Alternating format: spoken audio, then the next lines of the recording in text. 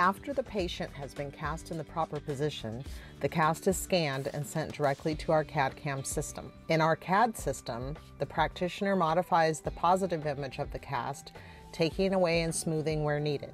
There is a significant time savings when modifying many models at once. Mathematical equations are calculated to determine the amount of foam for each mold that creates the starting block. The CAM program will then direct the 7-axis carving arm to precisely carve the foam block into a positive model of the anatomy. We have the ability to carve within a millimeter of accuracy for any model we design.